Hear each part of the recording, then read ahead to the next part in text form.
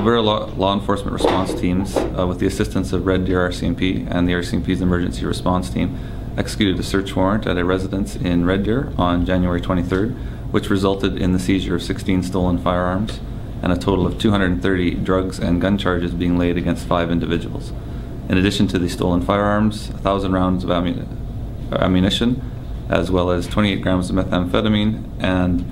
a variety of stolen property were also recovered from the residence. This investigation began as a result of information provided to the Red Deer Alert and culminated with the enforcement action on January 23rd.